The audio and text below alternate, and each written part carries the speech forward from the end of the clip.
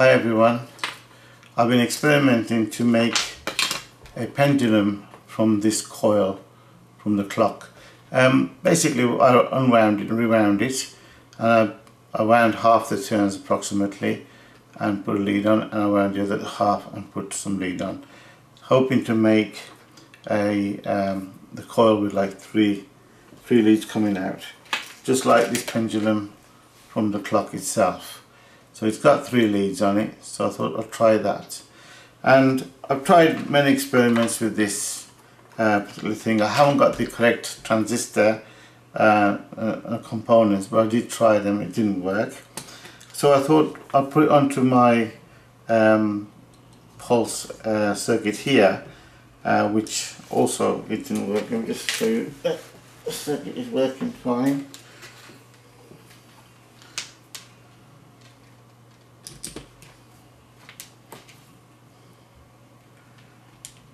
But this is like 6 to 9 volts, 6 volts here, which is not what I want for my circuit.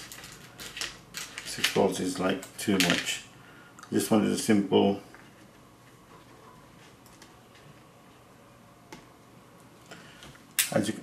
oops daisy.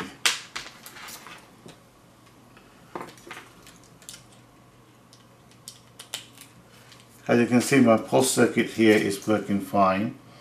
So I tried to put the coil between there, and it didn't really, it swung a little bit but not much, so it's no good really. I tried all different combinations to just try and pulse it, see if it works. It didn't work at all. Well, it did work somewhat, but it didn't work as good as I like it to.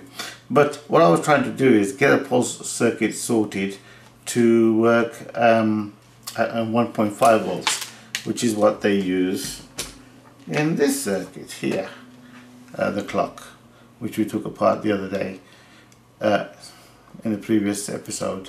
So what I've just done to prove that I think it's an independent circuit, this is an independent circuit of the clock itself, even though the positive lead goes into this blob here and goes out somehow, so I don't know where it goes in there. So I thought I'd put a lead on here where it's a positive there, and put a negative lead there, and put a 1.5 volts into this and see if it works independently.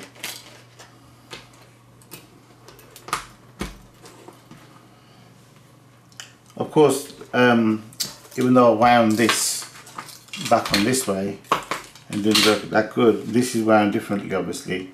It's in a nice coil and probably a different gauge wire itself. So I've just got a little magnet stuck on the end of this thing here, just a little magnet to just experiment to see what it would do.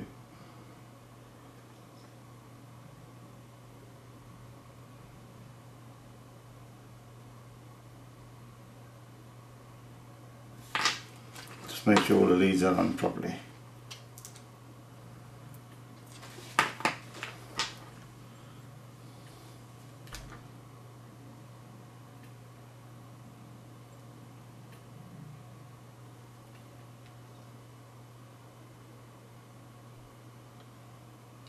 As you can see, it's moving it quite nicely indeed. So that pendulum really works well as far as I'm concerned. Yep, I like it, so I'm keeping it still there.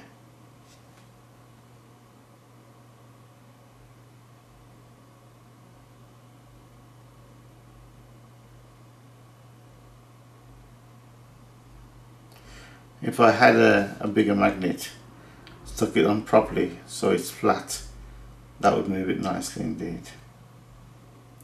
So I'm happy with this particular setup here, and I'm happy that it's a 1.5 volts independently working. So we're not supplying this side of the coil at all, we're just supplying this circuitry here. And just to show you what, as far as I know, this. Let me take this off.